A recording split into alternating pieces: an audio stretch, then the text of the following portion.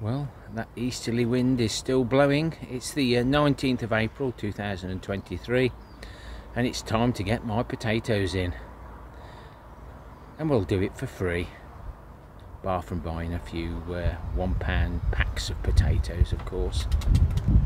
So in the previous video we've got all the condors and Picasso planted in the ground. First time planting in the ground for a very long time. We normally use containers, and we'll be using that tree bucket. Some of these square buckets, 25 litres, as we empty them out. These are the compost that we find that's unscrupulously dumped by the cannabis growers. Got quite a few 30 litre containers. I've got some 39 litres or 36 litres. We'll use those first, but we've got plenty of found compost to be going on with. These are the bigger bags. They sit nicely on the plastic trays. Water from the bottom. So in the barrow on the top there we've got some 2-year-old leaf mould. Underneath is last year's homemade compost, so all the ingredients that you're seeing today, we were going into that. We've got some cocoa coir that's come off the carrots that we used to insulate them over the winter. We're still harvesting them now. And we've got some 4-year-old wood chips, and quite pleased with those actually, but I do want to save some of them because I want to sift some with the leaf mould to make my seed compost for this next coming season. And then we've got some soil that we've got from the Wildflower Wildlife Garden there and there, and then we've got the heap of homemade compost that we've taken out of the worm bin, and that's pretty good stuff. We won't have to waste much of that.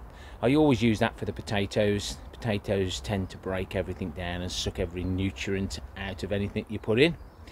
We won't be adding anything, but we will be feeding later on with some manure, nettle, and maybe a bit of comfrey as a feed. So that's all free.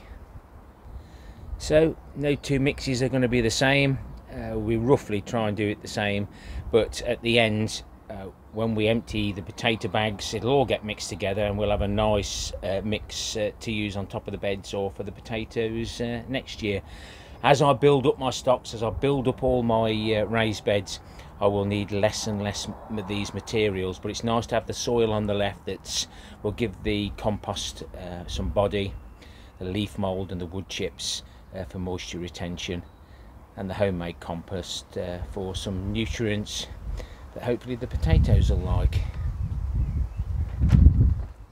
And I must add a little bit of the log ashes this time as well. The log ashes tend to help keep the wireworm away and prevent scab. That's my log ashes from home, from clean logs. So I'll just crack on and loosen some of this soil up.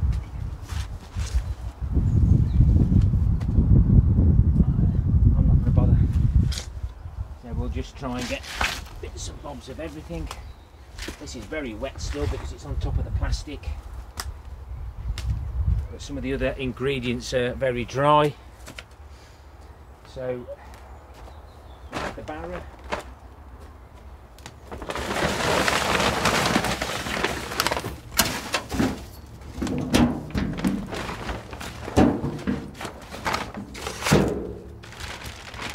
So that was the leaf mould and homemade compost.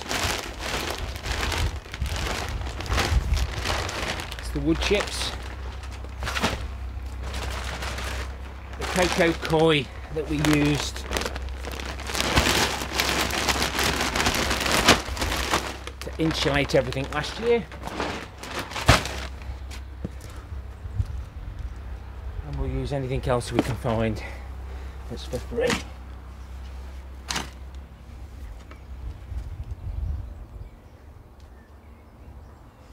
Worms are all stuck between these little bits of cardboard. Just separate that a little bit.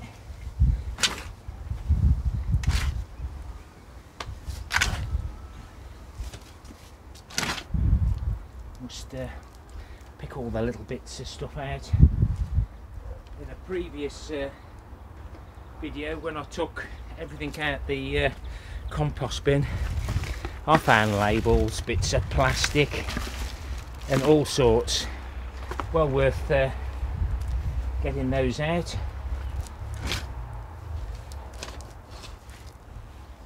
And a lot of this will be, if it looks good, I'll start filling the sacks. I made 3,000 litres of homemade compost last year.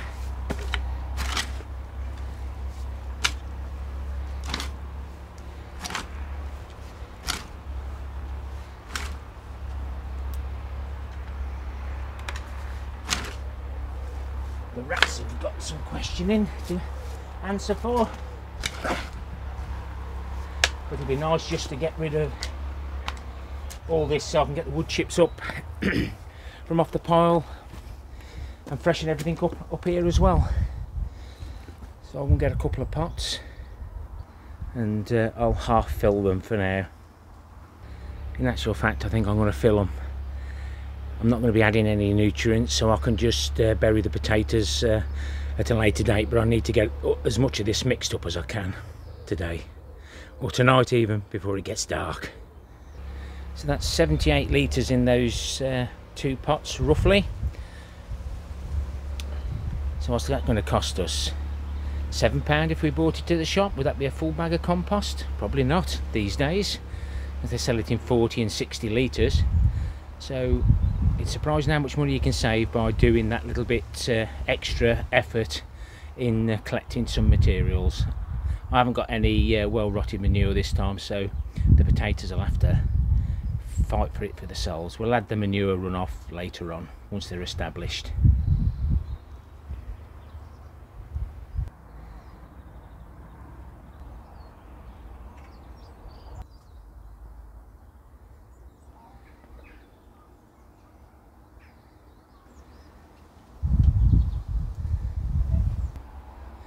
And so it goes on and on and on. I need to get as much done as I can because there's rain forecast the rest of the week and make the job twice as hard. So that's 13 of the 39 litre cloth sacks filled. Start on the 30 litres now. I mustn't forget about the 10 30 litre square buckets in the greenhouse gravity wick guttering system. I haven't got no wicks, so I'm going to have to mix some. I'm going to have to cover it before the rain comes. Got to fill the others first. Please, not tonight. I'm busy. Hello.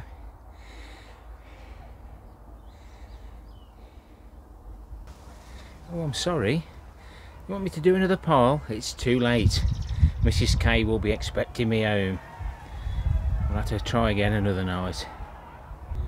Well, I haven't made much of a hole in these. Thank goodness, he says, really.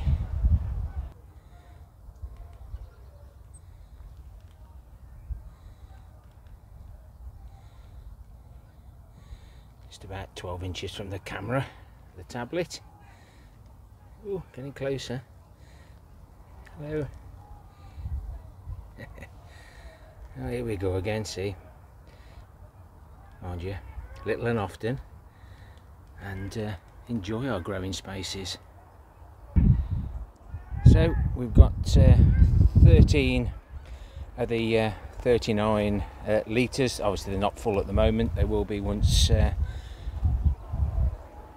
we get cracking. There's 20 30 litre sacks there.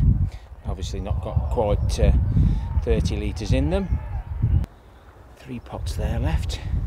That's all that woody stuff. This is more like the compost with the perlite in. I've still got to fill those 10 30 litre square pots up. We cleared the beds out with the bulbs, but as you can see it soon settles. This is 3 scaffold planks high, ideal height, but I still haven't been able to find anywhere that do the scaffold plank's cheap enough, so we'll stick to the pallet collar beds. But the compost we buy will eventually break down to nothing, and it proves a point here. We've lost at least 6-7 inches. We've lost 6 inches on that one, and probably 4 inches on that one, 4 or 5 inches on that one. So we've got plenty of material to get all these beds topped up. These beds had the green manure, and we chop and dropped it, and all we've got now is just odd bits of material which all our creepy crawly friends are still having a go at, and it won't hurt to top a few of these up. We've still got that one to fill up there that we did. We can't top that one up because the plastic's dropped. We've got these to fill in here. We'll use some of that material that's already in there to do a bit of a mix. I'll do it in that pallet collar bed that we've been doing all of my mixing in, and then I can bring it back in here. These round barrels I'll have to do for now. Round isn't good because you lose so much space. Square is better. So the compost we've been making now ends up looking like this. The potatoes do a great job on it, and we've been using a shovel or two in here of this just to make up, but there's plenty of excellent full-bodied material in there that's well broken down that can be used in the mixes. I'm halfway down my leaf mould. We've got plenty of material. We ain't going to run short, but I still can't help myself. When I find it, I have to pick it up. And any of the virgin soil can go on top of here as the potatoes show. At least I can put it here out the way so I can get the wood chips down. And if I really have to, I'll turn one of my manure runoff bins into a found compost bin again, or one that's perhaps already been mixed. Get it mixed and pop it in there. As you can hear, the football ground is getting a little bit excitable. But everything you've just seen here is all for free. The containers are for free, the compost's for free. We bought a few potatoes this time because the hard winter that we had, I did lose quite a few of my stock. So when I saw them for £1, I think they were 10 pence each, those little seeds. Don't matter how small they are, they'll still produce a decent crop, even in my homemade compost. So that's how I grow my potatoes for free-ish. I normally save my seed, but sometimes we do like to try a new variety, or we get sent a new variety. Looks like we've scored a goal. So everything that we took out of the bin is there, and that's all that I've actually taken out, and they're more the brassica stalks. They just need a bit of a chop, but if they go in the bottom of the bin, that'll flatten them out nicely. And we can start all over again with the root balls from the cannabis plants. Won't be long, there'll be loads of rhubarb leaves to throw in as well. And we can do a reveal on the temporary compost bins. That's why that material is so good this time, because I haven't been adding to it for quite a while now. We've made these temporary bins, and the buckets from home and my parents with all the kitchen scraps are all in there. No point tipping those into here now. We'll take each pallet collar off and see what we've got, and hopefully the brassicas here will love it. Well, Jason and Colleen says so from Clive's Conundrum Garden. The wind has been really keen, and some of these have bent over, dropped, but there's all the new shoots, and those are the ones that will probably end up giving me all the beans this time, as long as I can get enough beans to save. I don't think we've got anything that's actually been pollinated, but they are nice to look at. And as you can see here, some of them aren't the crimson, So I need to mark those and don't save the seed from them, but you could end up with the same next time. But these seemed black fly resistant, so let's hope they will give me a crop this time before the black fly arrive. Happy gardening to you all.